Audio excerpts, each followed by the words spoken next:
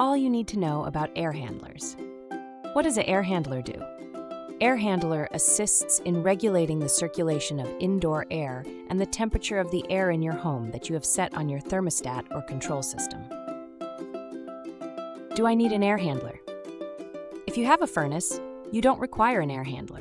The furnace performs the air handler functions. You need an air handler if you have a heat pump or a central air conditioner that is not paired with a furnace. How does an air handler work? Indoor air enters the air handler from the central return duct. Next, the air passes through a filter to remove contaminants before moving through the air handler's components. Then the air passes through the evaporator coil to be cooled or the heating coil to be warmed. After the air is conditioned, the blower motor and fan push the air into the central supply duct to be distributed to the house. Parts of an air handler. Blower motor. The blower motor powers a fan to move the conditioned air out of the air handler and into the ductwork to be distributed to the house. Blower motors come in different speeds: single speed, dual speed, variable speed. Evaporator coil. The evaporator coil is an air conditioner component. It is connected to the outdoor condenser by refrigerant lines. When the air conditioner is switched on at the thermostat, refrigerant runs through the evaporator coil and absorbs heat and humidity from the air passing over the coil. Filter.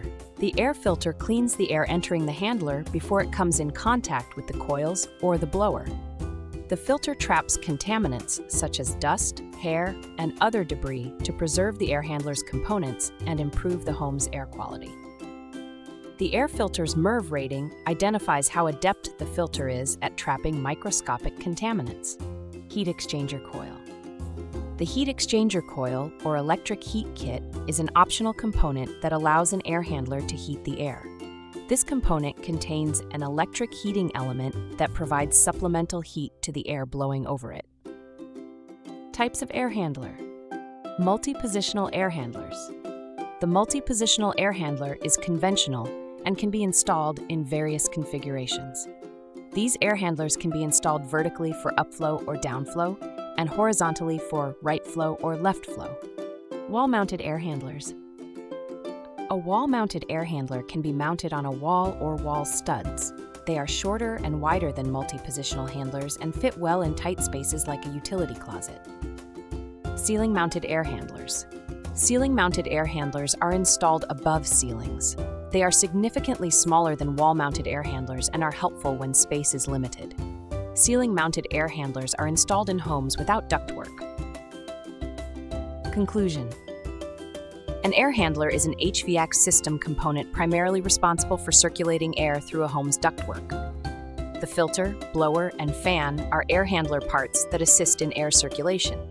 Air handlers also work with air conditioners and heat pumps to remove heat from or transfer heat to the air via the evaporator coils. Some air handlers contain an additional heating coil for supplemental heat. Homes with furnaces don't require separate air handlers because furnaces include filters, blowers, and fans to circulate air through the ductwork.